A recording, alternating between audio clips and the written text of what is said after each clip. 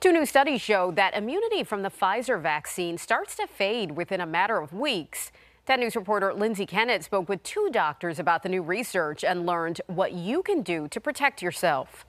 Two new international studies show the immune protection from 2 doses of Pfizer's COVID-19 vaccine drops off after about 2 months. One found antibody levels wane quickly, especially among men, people 65 and older, and those with immunosuppression. In the other study, researchers found the waning accelerates after the 4th month, reaching just 20% protection in subsequent months. But protection against hospitalization and death remains strong, above 90%. These reports were not alarming to me, and they weren't completely unexpected. Carilion Clinic's chair of medicine, Dr. Paul Skolnick, says these studies further prove why booster shots are important for those eligible. Anyone 65 and older, 18 to 64-year-olds with underlying medical conditions, or people who work or live in high-risk settings. I wouldn't start worrying after 2 months. That 6-month time point was chosen because that's when we start seeing the increased hospitalizations and increased severe disease. For those not yet eligible for a booster, if you're indoors, if you're in crowded situations, or if you're in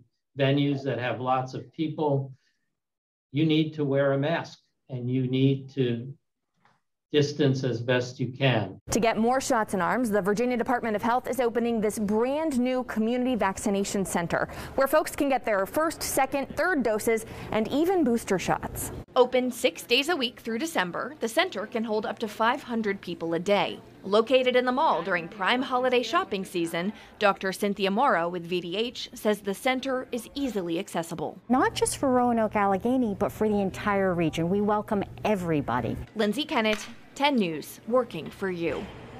And some info to know: that center opens tomorrow. You're encouraged to make an appointment ahead of time, but they can also accommodate walk-ins. It's open from 10 a.m. until 8 p.m. Monday through Saturday.